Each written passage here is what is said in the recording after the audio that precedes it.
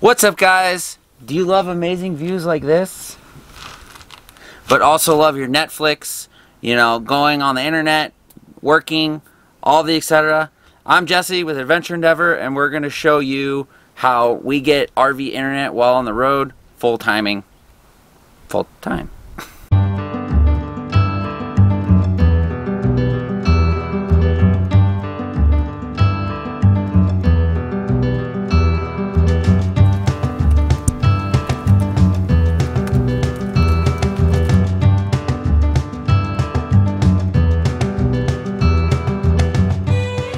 So the first thing you need to figure out is what your needs are for internet.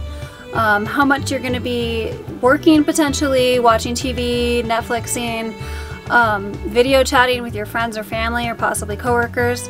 That's how you're going to be able to start figuring out what your needs are for RV internet.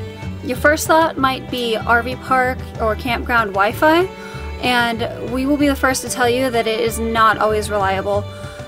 We actually had an experience in Acadia National Park where the day before we rolled in, we were planning to rely on their Wi-Fi, and they had a big storm that basically wiped out their internet for a week, and they didn't know when it was going to get back up. So definitely don't ever want to rely fully on RV park Wi-Fi.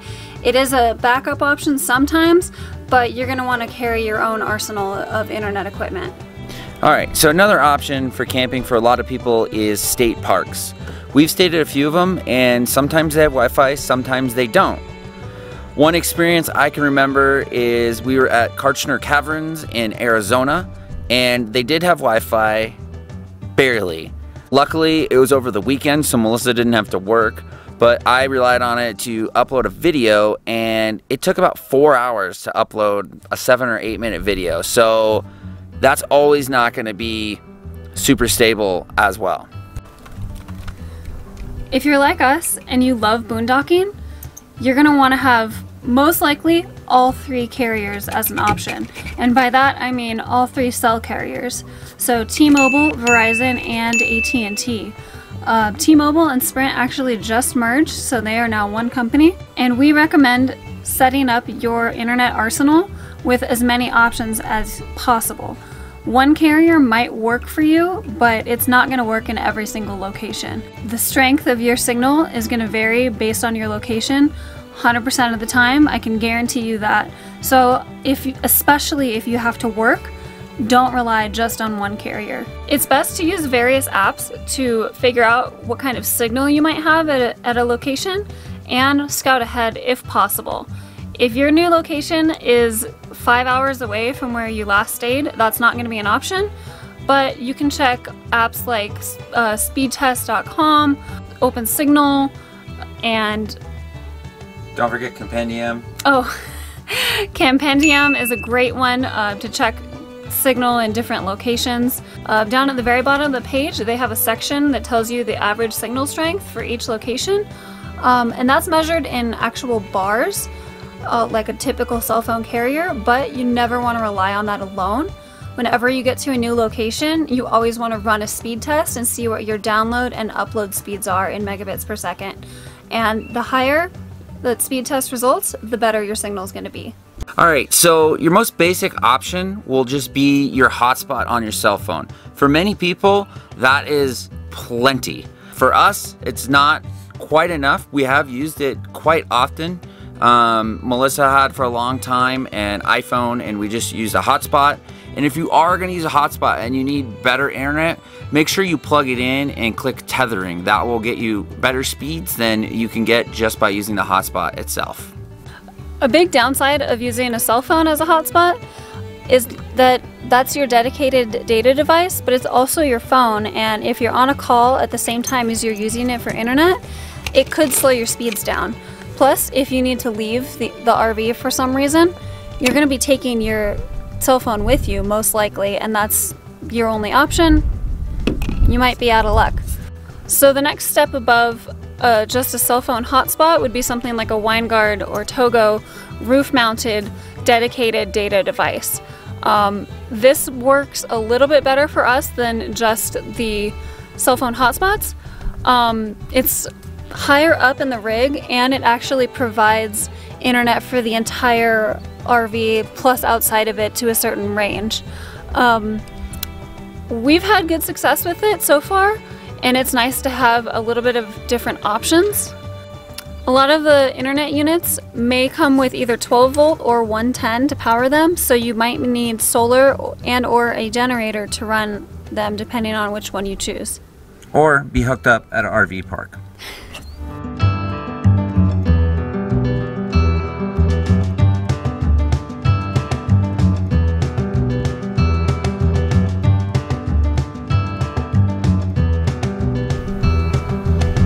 So the next upgrade for internet that we went with was this handy dandy little guy right here.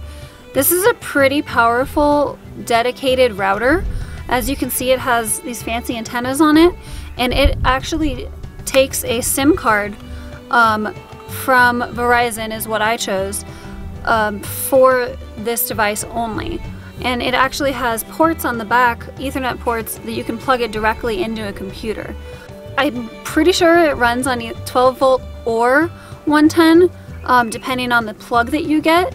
And I think you can select the option based on your needs on Amazon or somewhere else. So we will link this router below, so you can pick it up on Amazon if you're interested in it. And like always, you know, this will help us out, so we just want to let you guys know that beforehand. So far, it's been great for us. We have it wired up to 110, and it runs off our inverter, so it's really simple. I'm super pumped on this thing. It's been awesome. It takes a dedicated SIM card. We chose Verizon, and it's been working great so far. I opted for the SIM 7 version. This is the MOFI 4500 4GX LTE version 2. The SIM 7 version versus the SIM 4 actually offers an additional band 71 for T-Mobile, and there might be a couple others as well. Honestly, can't remember off the top of my head. But anyway, the point is that they're constantly coming out with additional technology, and it's constantly changing. The internet plans are constantly changing, so you basically want to just do as much research as you possibly can and get the latest technology. Alright guys, we just want to reiterate, there isn't any one best solution for internet. You've got to figure out what works best for you based on your individual needs. Our style is simple but redundant. We have multiple options. We got to figure out what works best for us in our current location every time we move. And we are definitely by no means experts. No, not at all. Not at all. Far from it, actually. I actually learned pretty much everything I know from rvmobileinternet.com. Check them out right here. And they actually wrote the book, literally, on RV internet. So they know pretty much everything. They stay on top of all of the newest technology, and they push that information out to their subscribers constantly. So check them out, and you will definitely learn something new. Yeah, so hopefully this video helped you guys out. Like she said, we have a very redundant system. We have 3 carriers. We have cell phone hotspots, we have the TOGO device, and then we have the MOFI 4500, which everything will be linked below. And like always, if this video helped us out, make sure you give us a thumbs up. Melissa, every time, leave me hanging. And don't forget to subscribe. Thanks for watching, guys.